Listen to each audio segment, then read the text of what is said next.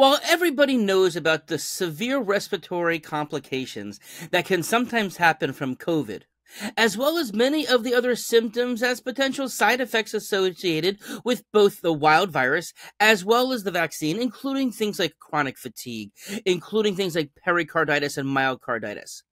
At the beginning of the pandemic, there was some concerns talking about things like female reproduction and female cycles, as well as fertility issues overall, but there really wasn't much talk since then. But now there is some new research about male fertility. So let's talk about it. Hey everybody, it's Dr. David. So I know that so many of us are over COVID, over talk about the vaccine, but COVID still is around.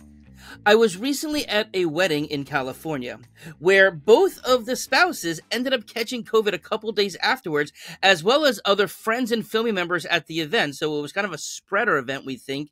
And a few people, but thankfully everybody's doing okay. And furthermore, at our own synagogue here in Tampa, Florida, a couple of weeks ago at a memorial service, it seems as if 20 people or so ended up catching COVID, although thankfully nobody got overly sick. But I did recognize that almost everybody who did catch COVID this time were people who had the vaccine but had never had COVID before. So we know we talked about hybrid immunity and how that type of protection and wild protection is certainly providing a strong level of protection for a lot of people, especially for getting sick. Okay. Now, because of that, though, why are we talking about this now? Well, because of these new research that came out about fertility. Now, what is the importance of healthy fertility? Well, my story for that comes way back to when I first started working with kids with autism. And then about 15, 17 years ago, some of the families who we recovered saw significant improvements with their children, then said to me, hey, can we do some of these different types of tests, like vitamin D, like zinc, like tending to the microbiome, that maybe would help us have a healthy baby, as well as ourselves be healthy? And can we do this before we try to conceive? And of course, that's kind of how I got started in my whole preconception to infancy project that I've talked and published about. Now, some of these families, despite going through these biomedical interventions, sometimes they were still having fertility issues. And then we would look to see what else we could do. Things like MTHFR, other types of clotting issues that can cause miscarried abortions and those types of things happening spontaneously. And so at the time, much of my focus was on the women's health, the women's nutrition, inflammation, mental health of as well.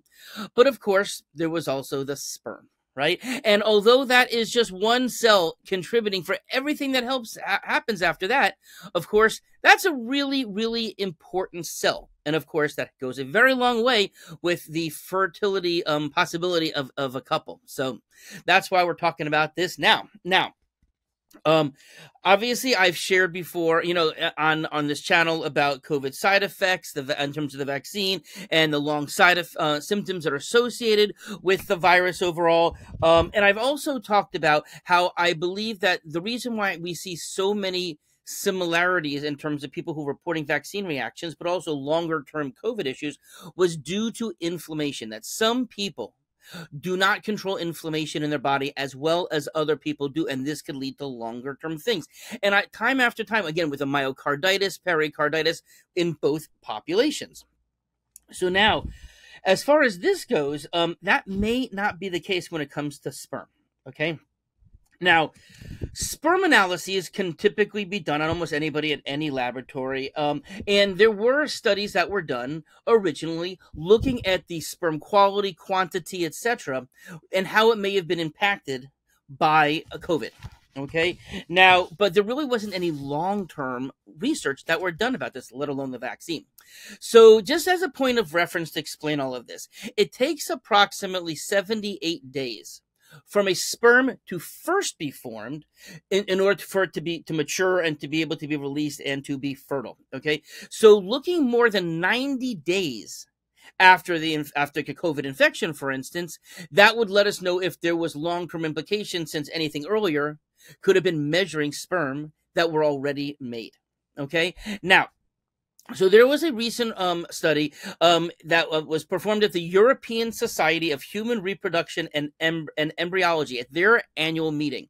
And a Dr. Rocio Núñez Galón who is the scientific advisor for the UR International Group, the Scientific Reproduction Unit in Madrid.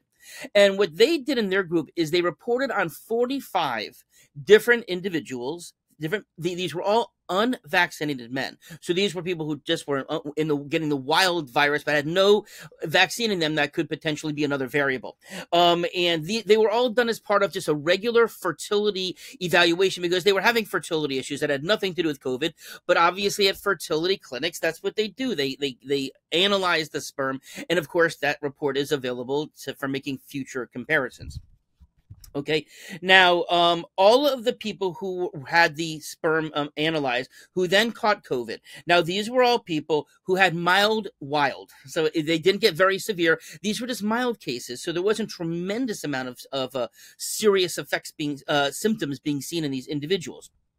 Now, all of the post-infection sperm tests were collected. First, they collected prior to 100 days, but then there were a subset of people who had the collection done after 100 days. And of course, if we're talking about 78 days in terms of the maturing of sperm, anybody who was tested 100 days after would again be all new sperm. Okay. Now, in terms of the semen that was collected, okay, during those first 100 days, they did find after the infection that there was a 20% reduction in overall sperm volume, the liquid. So that includes not just the sperm, but all of the semen, the other material, the other things that make up the ejaculate fluid. Sperm counts themselves, the number of the sperm, decreased by 37.5%. And then the number of live sperm, so not all sperm make it to the final end to do the final journey up the, once it's, to make conception happen. The number of live sperm decreased 26% compared to beforehand. And the motility, the ability for the swimming of the decreased 9%. And this was all within the first 100 days of having COVID. Okay. Now, in the samples that were collected 100 days later, so all new sperm, the decrease in both the quality and the quantity of the sperm remained low. It did not rebound. Okay.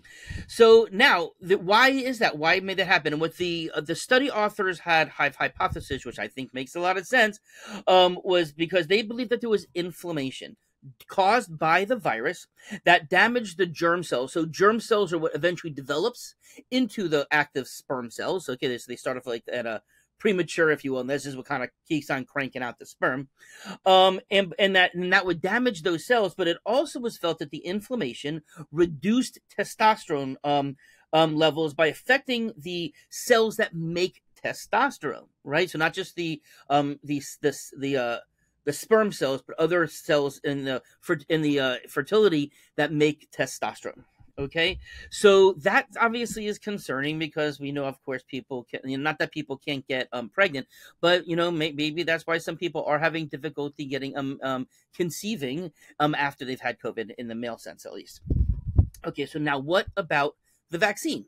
Because as I hypothesized, that I see a lot of similarities between some of the side effects from the vaccine versus what people get with some of the more significant issues with COVID, in terms of long COVID especially. Now, in the Journal of Medical Virology, they recently published a study that looked at this from the vaccine.